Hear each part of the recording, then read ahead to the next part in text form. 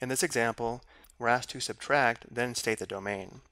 The first thing to recognize here is we cannot find this difference in this form because we do not have a common denominator. So for the first step, we will factor the denominators to help us determine the least common denominator. So for the first fraction, we have the quantity x squared plus 11x plus 18. And now we'll factor the denominator. This will factor into two binomial factors. The terms in the first positions will be x, because x times x equals x squared. The terms in the second positions will be the factors of -8 that add to -2. So because -4 times +2 is equal to -8, and -4 plus 2 is equal to -2, one binomial factor is x minus 4, and the other is x plus 2. And then we have minus the quantity x plus 3 divided by the quantity x minus 4.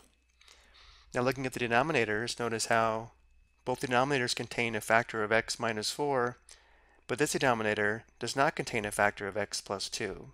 If it did, we would have a common denominator, and therefore the least common denominator is the quantity x minus 4 times the quantity x plus 2.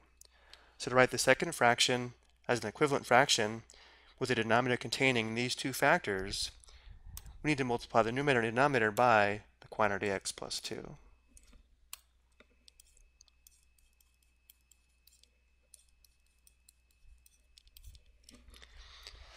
Notice now we do have a common denominator. So when we subtract, the denominator will be the quantity x minus 4 times the quantity x plus 2. And now we subtract the numerators. So we have the quantity x squared plus 11x plus 18 minus the quantity x plus 3 times the quantity x plus 2. And now we need to simplify the numerator. For the first step, we'll determine the product of the two binomials here. There will be 4 products. 1, 2, 3, 4.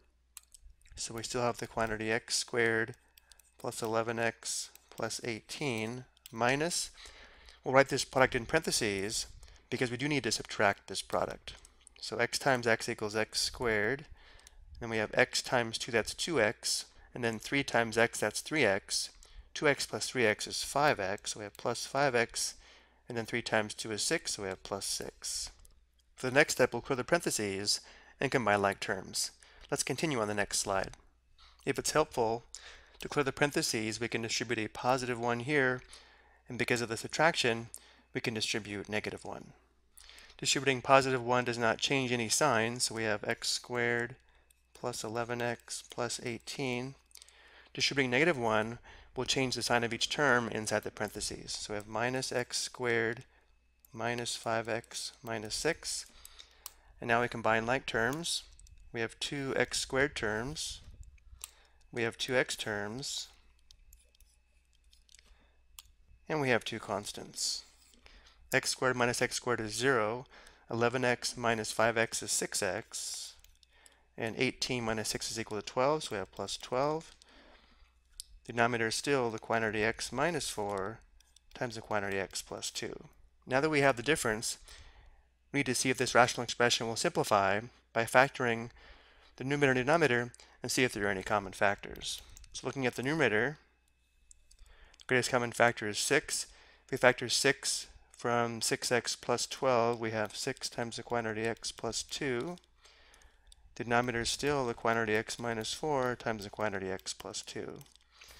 Notice how we have a common factor of x plus 2 between the numerator and denominator. X plus 2 divided by x plus 2 is equal to 1, and therefore the simplified rational expression is 6 divided by the quantity x minus 4.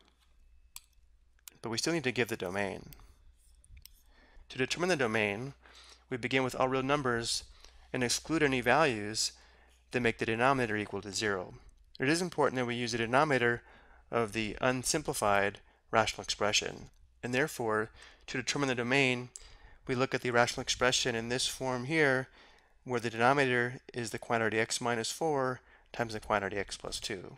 We need to determine what values of x make this product equal to 0.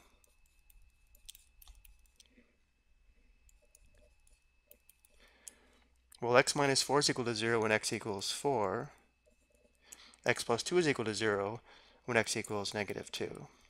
So the domain is all real numbers except negative 2 and 4. To abbreviate this, we often just say x can't equal negative 2 or x can't equal positive 4. The reason we exclude these values is because when the denominator is 0, we have division by 0, and division by 0 is undefined. I hope you found this helpful.